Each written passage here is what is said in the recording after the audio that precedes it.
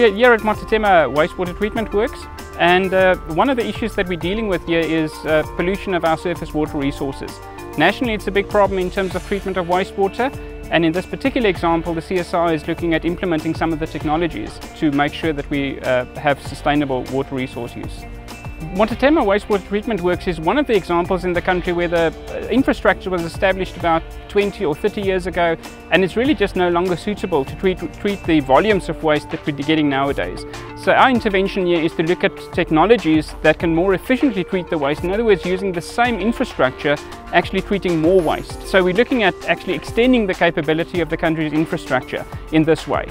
Motetema Wastewater Treatment Works really works with the sequential pond system. There's 6 sequential ponds here, and the ponds 2 to 5 is where algae is actually used to treat the water, really consuming the nutrients that's coming in with the effluent. And then the final pond is where the water is what we call being polished, so being prepared for final release into the river system. And really we're trying to treat the water that there isn't excess nutrients in the water, and also not microbial pollution, which can have a detrimental effect for people's health downstream. Wastewater treatment is not really a lucrative business. So we're hoping to use something like algae, which is usually considered a pest, an impact in a natural resource, to treat wastewater.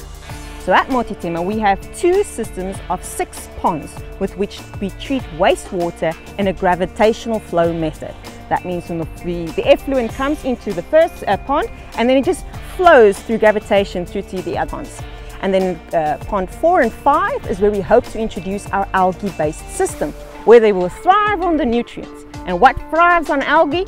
Fish or some form of aquaculture, which we're hoping to introduce to the 6th pond, which will prevent this algae from entering our natural resources. Now, our biggest challenge in the laboratory was to isolate algae that can absorb maximum phosphates, and this algae will then be used in the saturated ponds. That means ponds such as wastewater treatment plants, to extract the phosphates out of the system. Now we isolated 2 unique species of microalgae, and the challenge was to see if this algae can survive under different temperature conditions and at basically no movement in the pond systems. The reason for this is that most of this rural pond system doesn't have electricity, so you can't put in mechanical mixing at any of these ponds. In this project in particular, we're also working in partnership with the University of Limpopo, where they're looking at alternative beneficiation of wastewater treatment works, and we're also working with the municipality in terms of, for instance, the beneficiation of sludge removal. So there's many different parties involved in finding solutions to this particular issue.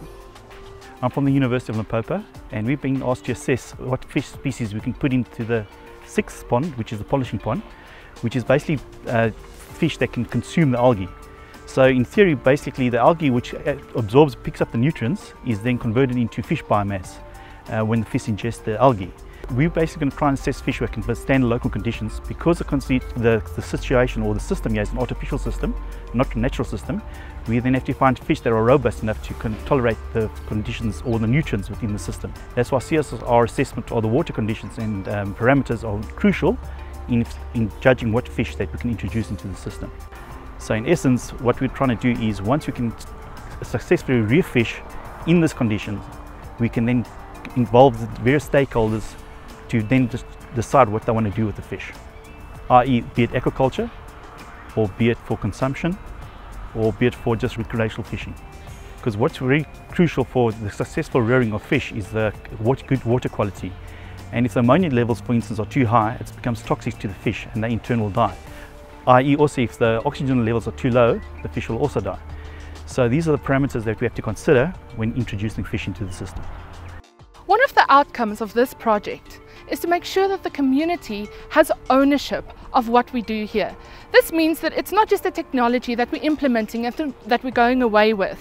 The community has to be involved from the very first. And this means that our technology or our intervention has an impact on their lives here.